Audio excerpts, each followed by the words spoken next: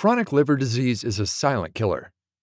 Among the millions who die from the disease each year, many can go as long as 20 years without knowing anything is wrong. By then, when cirrhosis has already set in, it's often too late. But according to researchers from Europe, it doesn't have to be this way. They're embarking on a monumental project they've dubbed LiverScreen.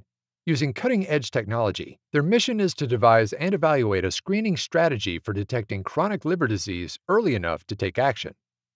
Aiming to enroll 30,000 subjects from the general population across 8 countries, the project is decidedly ambitious. But if successful, it could transform the lives of millions of people across the globe. The study will focus on one major sign of liver disease in particular: fibrosis. Excessive alcohol, obesity, type 2 diabetes, and metabolic syndrome create fibrous scars as the liver tries to repair damage caused by overwork. The danger is that fibrosis itself causes no symptoms. Often, only when fibrosis has advanced to cirrhosis do patients report to the clinic. But fibrogenesis is a dynamic process. Scar fibers continuously form and fall apart. That means that fibrosis is actually reversible, at least in its early stages. So timely detection offers the possibility of reversal through treatment or lifestyle modification. Unfortunately, current methods for diagnosing fibrosis are lacking. Liver biopsy, the gold standard approach, is invasive, painful, and costly. Ultrasound produces inconclusive results at early stages, and biomarkers such as transaminase levels can be deceptive, registering normal in patients with advanced liver disease. Instead, the international team plans to use a device called FibroScan. FibroScan operates on the principle that scar tissue is stiffer than healthy tissue.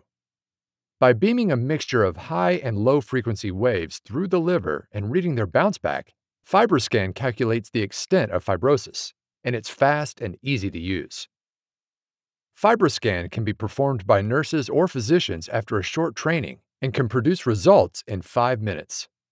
After detecting liver disease early in asymptomatic subjects, the LiverScreen team will link FibroScan to blood tests and genetic results obtained from the same subjects. That could help researchers detect indirect signals of fibrosis and identify subjects with susceptibility of progression.